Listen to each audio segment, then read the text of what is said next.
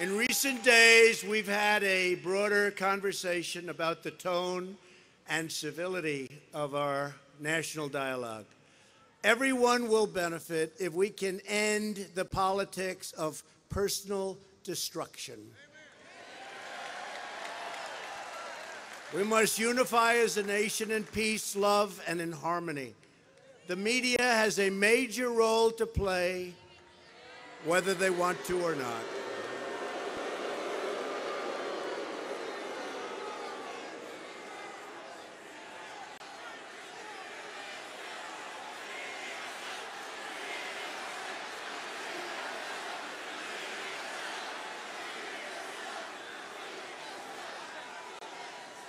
And they do indeed. They have a major role to play as far as tone and as far as everything.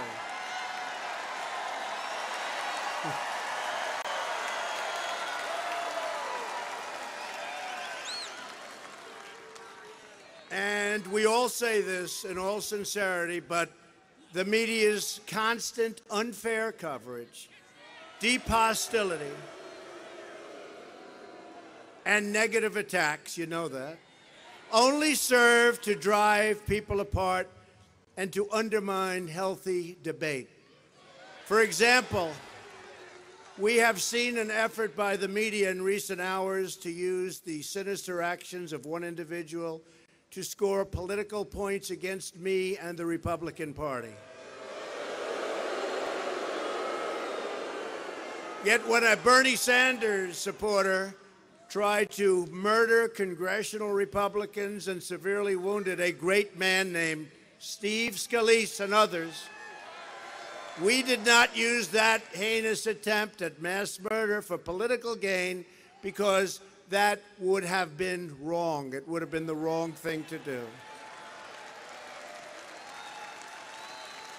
Many other examples could be brought up. Nor do we blame the Democrat Party every time radical leftists seize and destroy public property and unleash violence and mayhem. Yet the media has tried to attack the incredible Americans who support our movement to give power back to the people. That's what our movement is.